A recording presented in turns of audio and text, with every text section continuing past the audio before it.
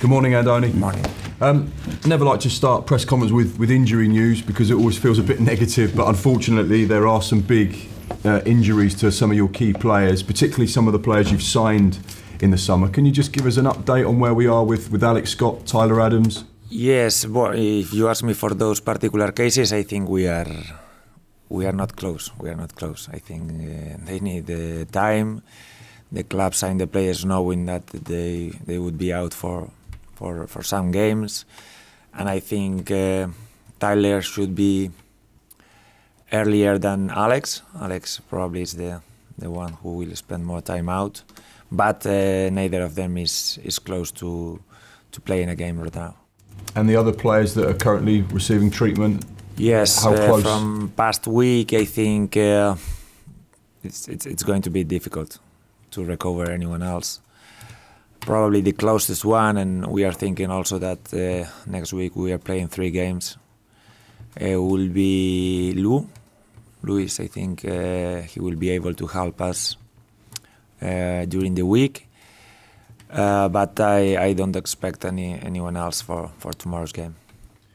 The transfer window is still open, so you do have the opportunity to strengthen the squad. You said you wanted to add to midfield, which you've done. Is that still an area you'd like to add to, or are there other positions on the pitch that you'd like to add to? No, number-wise, I think we have the players, we have the numbers, and now it will depend on the departures, the players that leave. We will have to substitute them, but the club is ready. They are working for sure for what the market is offering, so you never know when is the good moment when a good player is available. But number-wise, I think we are done. But unfortunately, right now with Alex's injury, Tyler's injury, the one we had before, probably we don't have the numbers today, but we will have them if everyone is recovered and everyone is ready to play. So when you say numbers-wise you're done, do you think that means there'll be no new signings between now and next week's deadline day? No, probably it can happen. Probably will be some signing because there is always movement last days of the market in every club. So probably some players leaving, some new ones arriving. I don't know. It can happen, but it's also possible that there are no signings. The same way I told you before Tyler Adams that we needed someone there in the midfield.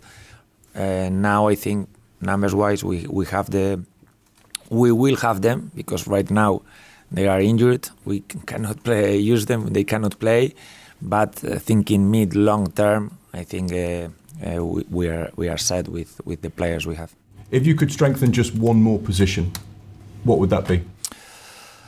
Depending on the chances, the players that can arrive. It's not okay. We're gonna sign someone. No, it's we have to analyze. The club is doing their job. Sorry, to try to strengthen the squad.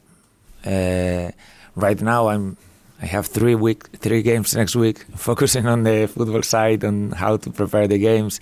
But I know they are doing their job.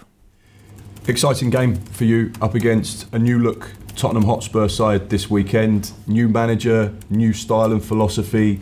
No Harry Kane. How much do you think they have changed, perhaps, over the course of the last few weeks under the new manager, and how different a side are they now? I think they've changed quite a lot from past season. I think they have a new manager, new philosophy, different ideas. They are playing really well. It's gonna be tough to keep the ball because they always want the ball. They want to dictate, control the games, the same as they did the other day against United. But we want to do the same, so it's gonna be a good fight. Where do you see Tottenham's key threats? No, they have a lot of threats.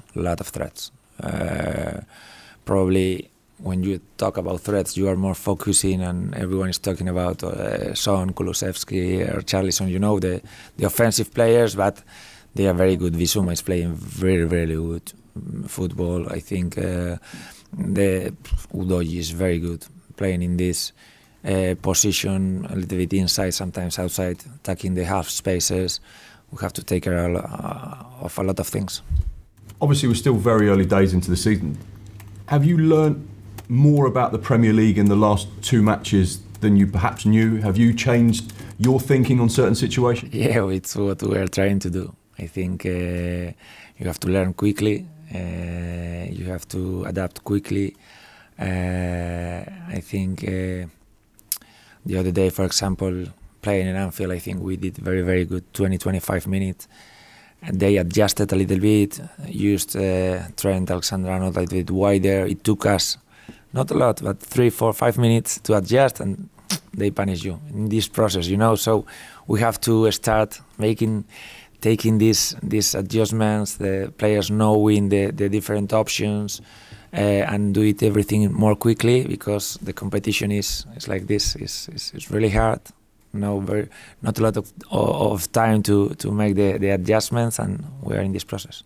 Just based on what you said there, is this something you have to learn to do as well? React quicker to tactical things that happen on the pitch, and then translate that very quickly to your team.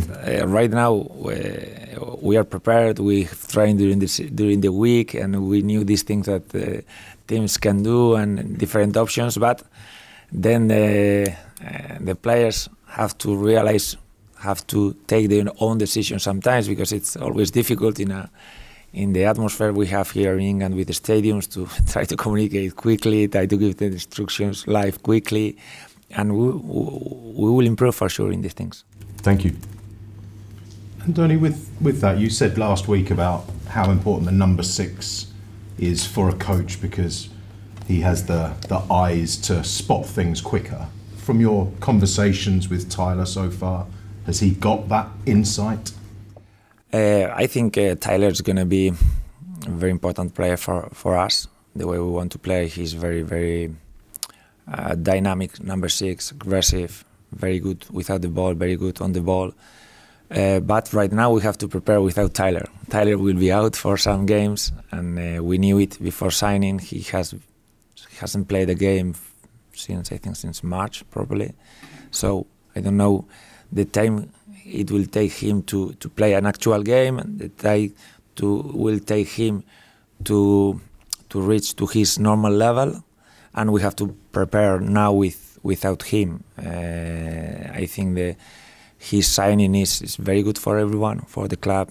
Player with his level wanting to come here, I think it's a very good sign for the club. But right now, let's say in the short term, I have to prepare, and we have to prepare to play the next games without him. You have a captain and a vice captain, and I'm sure every manager would like 11 leaders on the pitch at all times. But have you sort of isolated particular lieutenants to have on the pitch? You know, who you want delivering specific instructions through games? No, this process normally surges naturally. You know, you identify the ones that communicate better, that take these leadership roles. We are overall, I would say, quite a young team. In some specific players, really, really young for playing in the Premier League. I'm talking about Milos Kerkez, Savarni, that are starting our games. Alex Scott, we just signed. Players 19, 20 years old. They're really, really young, and they will need for sure the support of the more experienced ones we have. And there are some players that have to step up, for sure they will, and they will help, especially the young players we have. One thing that struck me from the game at Liverpool seemed your approach away seems the same as the approach at home. So how difficult is that? How brave do your players need to be to play the same way? Yeah, I will try to give to make them play the same way away. Sometimes you are not the only one deciding. Sometimes at home teams also push. They want to take more risks, but we shouldn't change so much. Obviously, at home, with the help of your supporters, you know, the atmosphere, the stadium, you have a little bit of advantage, but right now, I don't think it should be so much of a difference playing home or away if we look only in the tactical side. And one thing we've heard is that you don't tell your players, the team, until 90 minutes before kick-off. What's the thinking behind that? Yes, I usually do like this. I think it's the best thing during the week and even for the game. I think I want everyone ready to play, thinking that they could be the ones in the lineup and ready to push during the week. Sometimes they suspect or they know, but for sure they have normally, they know 7 or 8 players because of their performance, the way we want to play. Probably they think, okay, I think this 7-8 will start, but there is always 3-4 spots that everyone wants to take, and I think it's a good thing for this internal competition. Is a very good thing for the team. Did you like that when you were a player, or would you rage at the manager? When you're a player, you're thinking obviously in yourself. Normally, footballers want to play it in your position with the teammate you prefer, with the tactics you prefer. But when you are a coach, you have to think collectively. You have to think in the team, in the group, what's the best interest of everyone, and that's our job. Thank you very much. Andoni, Philip Billing signed a new contract recently. How much have you enjoyed working with him? For us, it's a very, very good news. Very, very good news, because I think he's a very talented player, also a very good guy. And a player in his situation that for sure he would have other options to choose from. I think to take the decision to stay with this club to play his next years here, I think is very good. Also for his teammates, with the signing of Tyler, also it becomes a little bit of the same, you know. Very good players wanting to come here, to play here, to develop, to grow, to do something collectively as a group, and I think it's a very good example also for the teammates. You know, it's okay. I think he's pushing from the first day. I think he has trained almost every session from pre-season, and I'm really happy with his signing. Andoni, today marks 100 years since the club played its first game in the Football League in 1923. Now, it wasn't that long ago that the club was near the bottom of League Two, and now we're in the Premier League, and I know that you are aware about the journey that the club's been on.